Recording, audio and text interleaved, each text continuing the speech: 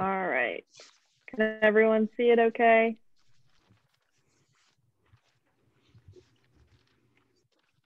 Perfect. Well, welcome everyone to the first MCAT workshop. We are super excited for this series. As y'all know, the MCAT is a big test, and I know that it's very intimidating for some people. And so we're here to hopefully make that process a lot less intimidating and to help you with all of the steps as you kind of figure out how you're going to study, when you're going to study, and when you're going to take the test. So this is just an overview of the workshops for this fall. This first one about the MCAT and getting started, that's the one you're at right now. We do have one on November 4th, that's MCAT content review. November 11th is MCAT practice resources. November 18th is study skills, and November 23rd is stress management and wellness. So all of these are super important, and they will give you the basics and the building blocks for you to then figure out exactly how you want to put together your study schedule and what resources you want to use.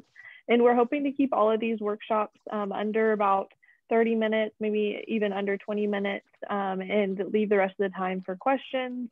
And these workshops will also be posted on the Pre-Health website after we get them recorded and uploaded. So the agenda for today is, first we're going to do an overview of the MCAT, the sections, and what content is covered in each section. We'll also discuss when you should take the MCAT based on your schedule, and then we'll discuss fee assistance and budgeting. And before we get started, here's a quote from Albert Einstein. Education is not the learning of facts, but the training of the mind to think. As you kind of go throughout your MCAT preparation, you'll find a lot of the studying is not just going to be memorizing the content, but being able to apply that and think through questions and find the best answers. And so let's keep that in mind as we go forward.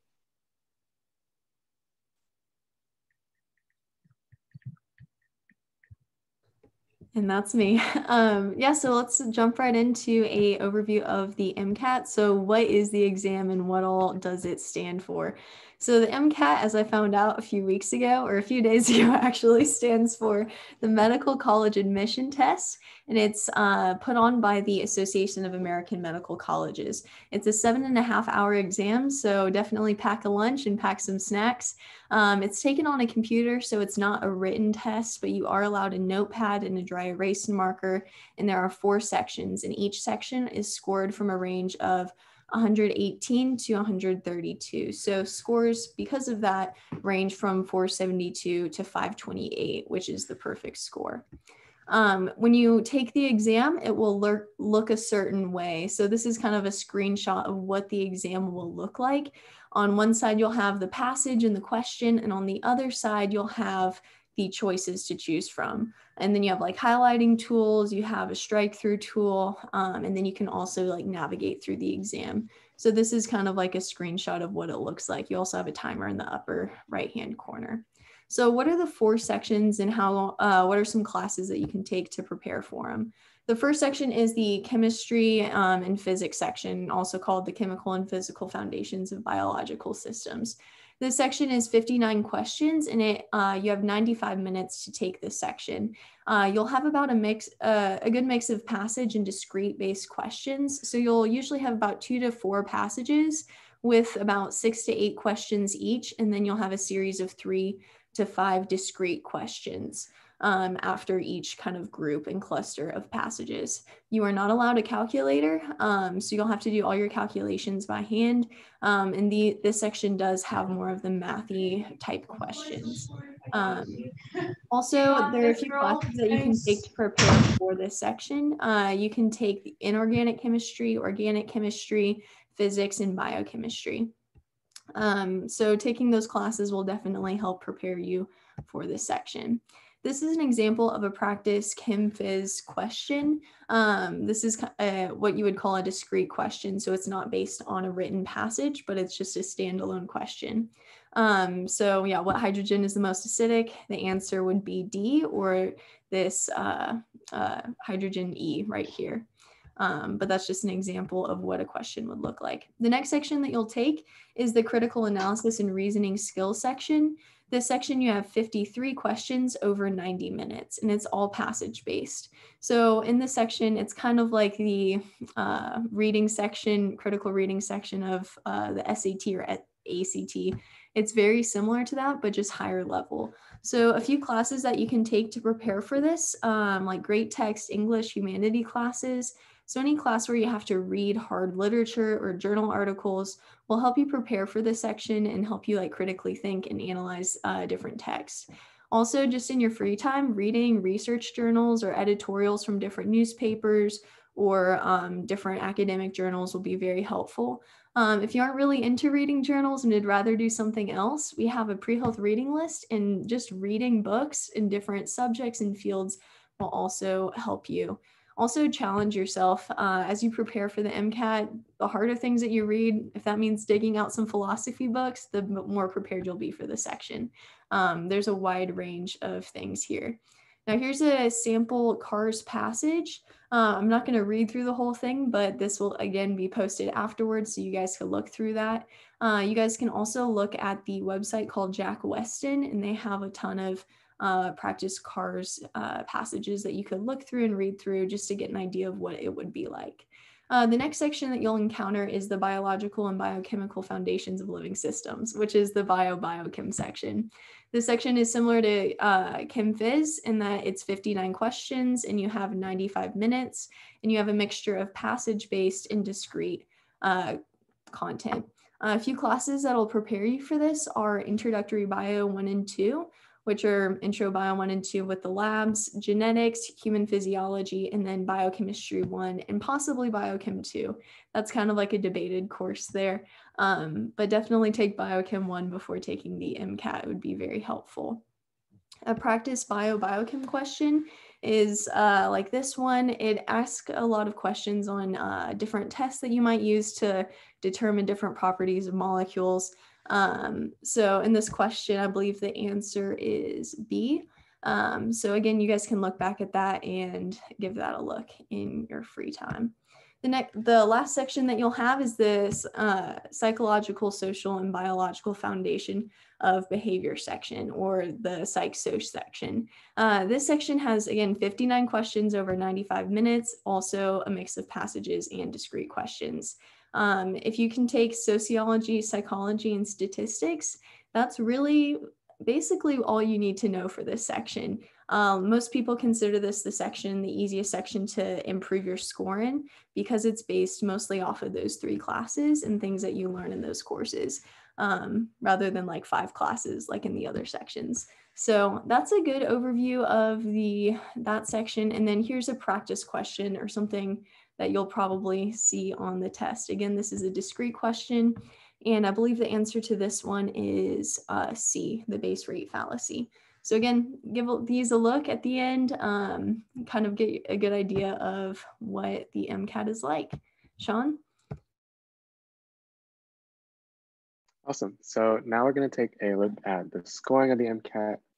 The labels there got a little funky, but on the left are basically the percentiles that were given for each score in 2017, 2018.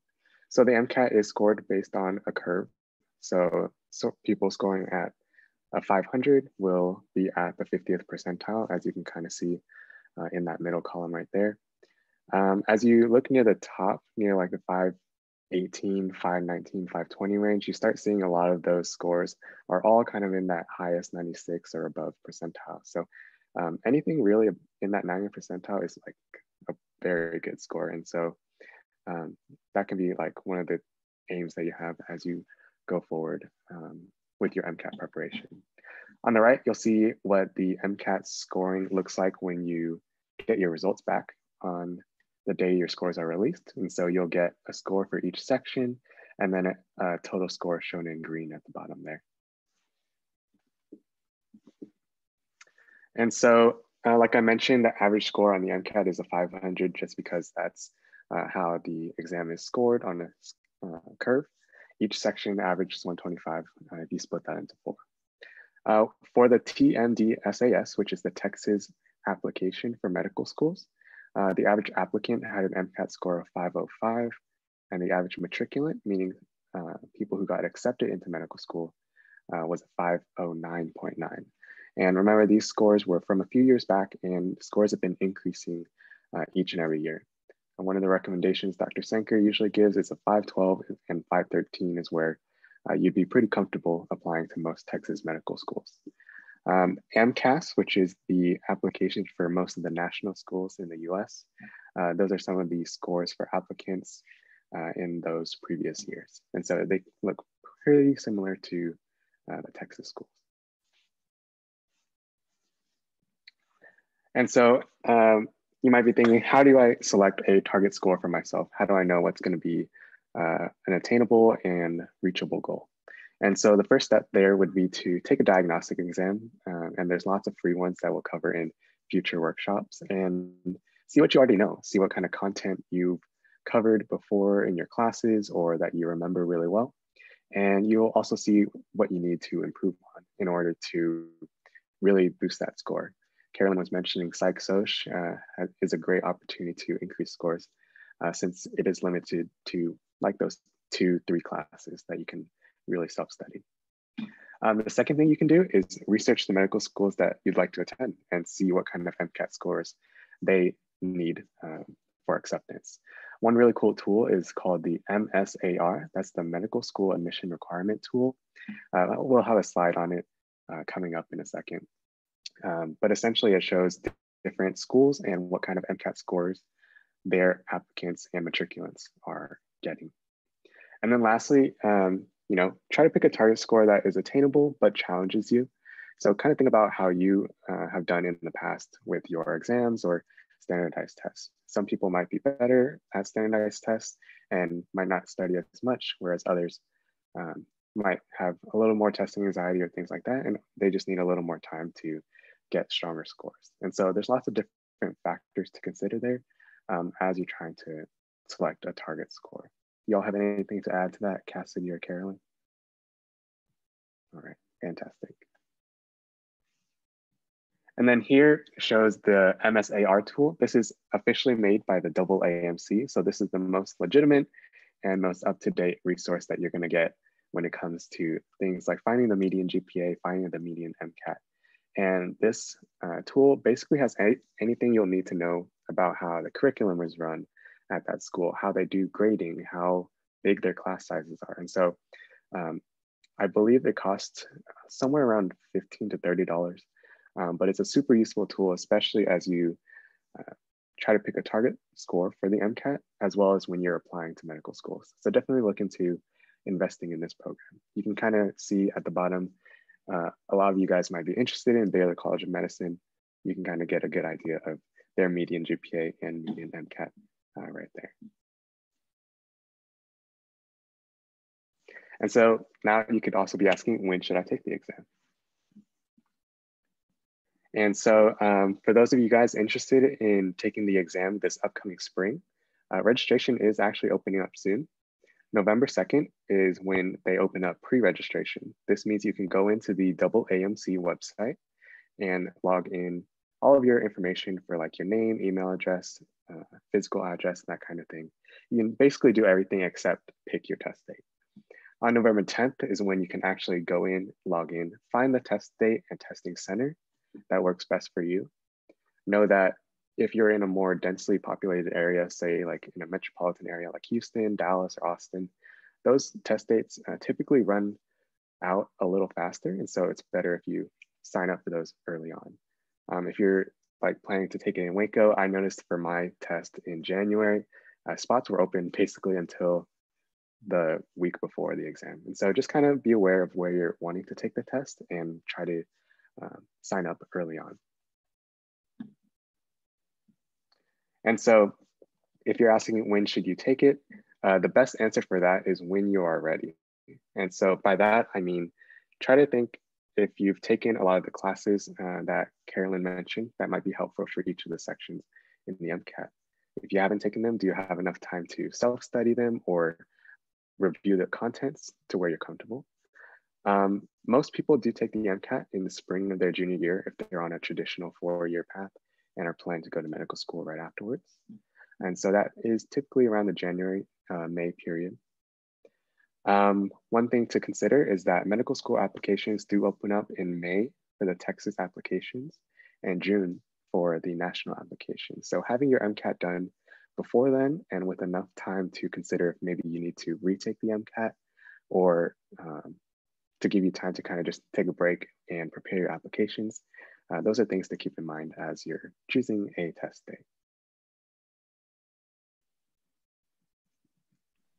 Awesome. Now I'm going to talk a little bit about budgeting. I know that this isn't something that a lot of people think about before they get into MCAT setting, but it is something that is super important to think about right at the get-go as you are planning to get started. So how to budget for the MCAT. The first step is know the resources that are available. You can research the different prices of the resources. You can apply for scholarship and fee assistant programs. We'll talk a little bit more about that in a little bit. Then the second step is figure out how much you are willing and able to spend on MCAT prep. Everyone has different budgets, and it's a good idea to have a solid idea of how much you want to spend. With that, you want to decide what combination of resources you want to invest in. And remember to include all of the costs that you will incur through MCAT prep. And so that'll include registration for the MCAT, practice content, and AAMC material. Those last three categories of material, we will go into depth more about which resources you can use. And we're going to talk a lot about the free resources and the more expensive resources in workshops coming up. And so I recommend you attend those to get that information. And then the third step is to write out a budget on a spreadsheet. If you write it out, you will be much more likely to stick to it. And of course, hold yourself accountable to it. I know that it's so easy to be like, oh, I'll just reschedule my MCAT, but you do have to realize you have to pay every single time you do that. So just be aware of the different costs that come with the different steps of taking the MCAT. So potential costs to consider. So it's not just financial costs, it's also time costs. I know a lot of different people have different study plans, and so decide what's best for you. But most people do about 20 hours a week for 3 to 4 months. And then that might be 10 to 15 practice tests for you. And so ultimately you will be dedicating a lot of time to this. And so like Sean was talking about with scheduling your MCAT, make sure you are doing it during a time of your life that you're able to dedicate time to it. Maybe that means taking 12 hours instead of 15, or maybe taking a lighter class load. But all of that is super important to consider before deciding to take the MCAT. Financial costs, as you can see, it can get really pricey very quickly. And so registering for the MCAT itself is $320. Online Kaplan course is $2,600. Do not worry, you don't have to register for an online course like that to do well. We'll talk more about that in other workshops. And then MCAT tutoring can be upwards of $1,000. And then again, rescheduling the MCAT is also a cost you have to consider. So I want to talk a little bit about the MCAT fee assistance program if you don't know much about that already. So it provides financial assistance to individuals who would find it very difficult, if not impossible, to take the MCAT and to apply to medical schools and fulfill other obligations on the path to a career in medicine. And so in 2020, you will be granted fee assistance if each household reported on your application has a 2019 total family income that is 400% or less than the 2019 national poverty level for that family size. So I believe the AAMC website has more information on whether you're eligible, and I think you can fill out some information to see for sure. And so I recommend you do that if you're interested in this program. It comes with a lot of really valuable stuff for a discounted or free price. So you do get the current MCAT official prep product bundle, which is very expensive to pay for yourself. You get a reduced registration fee. You get a complimentary subscription to the MSTAR tool that Sean talked about. And then you get a waiver for all of the AMCAS fees for one application submission with up to 20 medical school designations. So if you think that you might qualify for the program, it is definitely worth it to look into that and whether you can apply for it. So as a reminder, we do have these workshops. I know I briefly went over the whole deciding which resources you're going to use and kind of planning all that out. The November and the 4th and the November 11th workshops are going to be super beneficial. We're going to dive deep into what resources are out there, what free resources are out there, and what we recommend you do to kind of put together your study schedule. All right, so that's all we have for y'all. I think we made it right around 20 minutes, which is exactly what we were going for. What we want to do now